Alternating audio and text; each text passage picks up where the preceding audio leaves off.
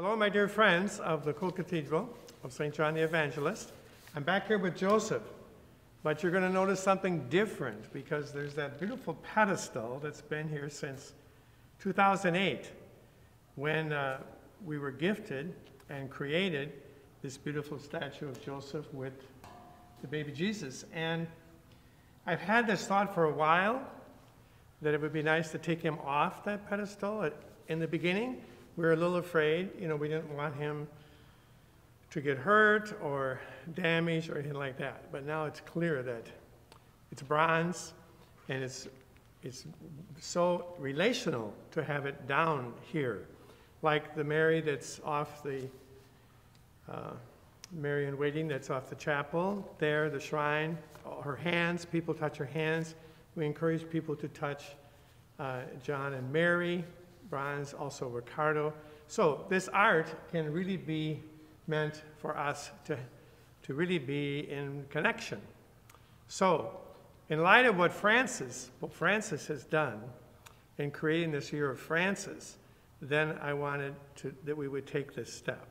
So we begin in the name of the Father, and of the Son, and of the Holy Spirit. The Lord be with you.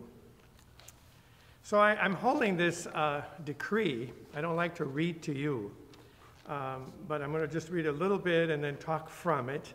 This decree about the year of St. Joseph. The unnoticed worker, as I mentioned to you last week. So isn't that a beautiful title? You know, the unnoticed worker.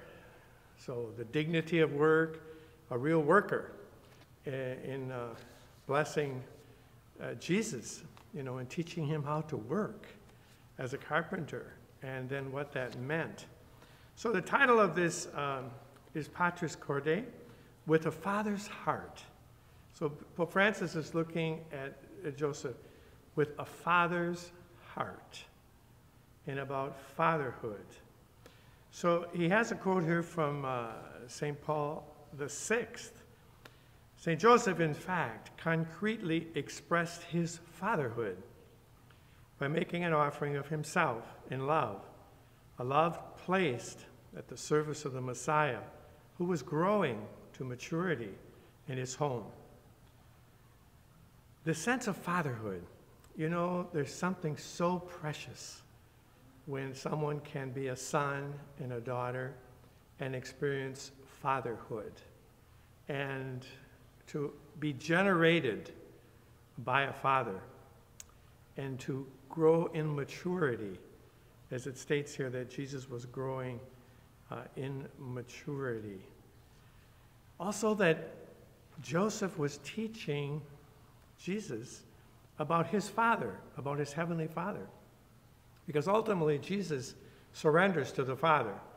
It's true they are one. And very often we move so quickly to make Jesus God. Of course he's born as God. But he had to come to a self-consciousness. So initially, he's a boy. And he grows in as a teenager. And he grows into manhood. And he has a father. And he experiences fatherhood then in relationship with God the Father. So this kind of slowly, gradually coming to know his call as the Son of God and the Son of Mary.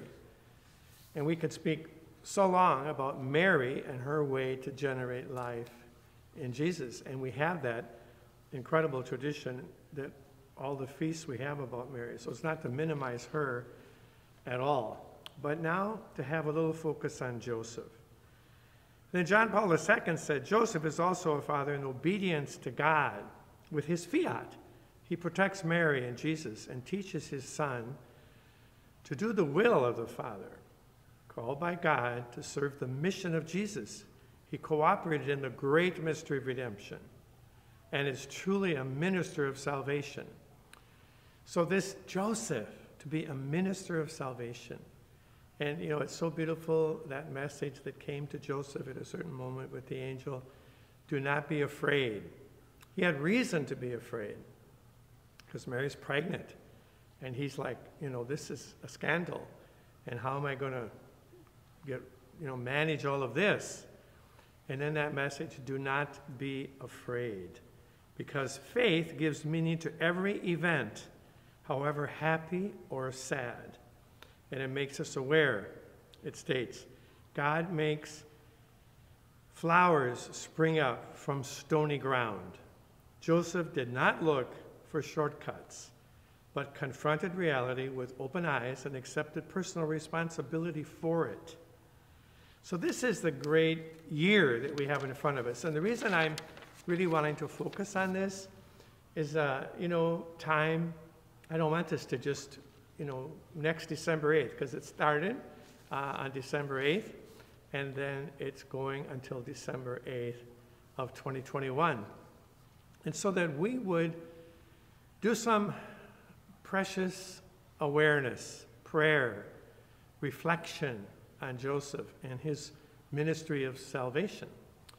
I was visiting with Deacon Randy today after Mass and saying, we need to discover, and also the formation team with Margaret, we're looking at some, certainly a prayer card, and we'll be looking at other ways, maybe to have some little services and some ways of prayer and some ways to really say, we don't want to miss it.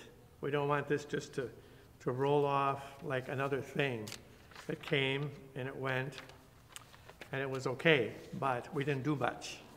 I want us to do much because this is important. And I can conclude with a prayer that Pope Francis is offering us. And I quote, first of all, from Pope Francis, "True fathers refuse to live the lives of their children for them and instead respect their freedom. In this sense," says Pope Francis, "a father realizes he is most a father and an educator at the point when he becomes useless." Isn't that incredible? When he sees that his child has become independent and can walk the paths of life unaccompanied. Being a father, the Pope emphasized, has nothing to do with possession, but is rather a sign of pointing to a greater fatherhood, that of the Heavenly Father.